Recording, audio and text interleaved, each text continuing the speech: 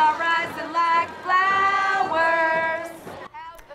Well, today a big crowd gathered for the Indigenous Peoples March in Spokane. There are quite a few demonstrations planned in our region this holiday weekend. Tomorrow, the Women's March will kick off for the third year. And of course, on Monday, people will march in honor of Martin Luther King Jr. Each year, more and more people are organizing and speaking up for the causes they support. KREM 2's Alexa Block takes a look at activism in Spokane ahead of a weekend of rallies and marches.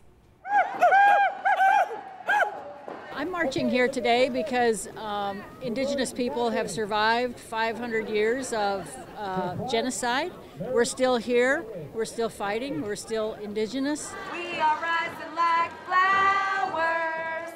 These people are here for the same reason, to speak up. We are still here. Reach out. And we are still proud. And walk together for Indigenous people. We're stronger together when we unify. Our voices remain here and they will be heard. Spokane's first Indigenous Peoples March aligns with the national movement. Speakers reminded people of the missing and murdered Indigenous women. They discussed oppression, the environment, and their rights. These marches are really a great platform for us as Indigenous people to come together and talk about what's going on all over the world, not just what affects us on a local level. And more activists seem to be using this platform here in Spokane. In recent years, more people have marched, rallied, and organized.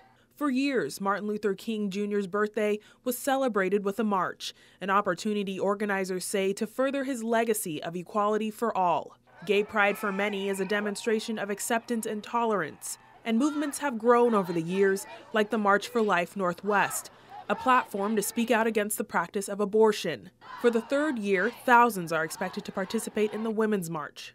Activists aim to shed light on the issues they say women face. It's just important to show up. I think when people show up in the United States, things come together and start happening. Whether it's a long-time tradition or a new demonstration, activism in Spokane is alive and well. In Spokane, Alexa Block, KREM 2 News. And we have a guide to all of the marches on our website, krem.com, from what time they start to where they begin and end. We have it all there. There are also several restrictions on what you're allowed to bring to the marches, so make sure to check it out before you head out the door. All right, as for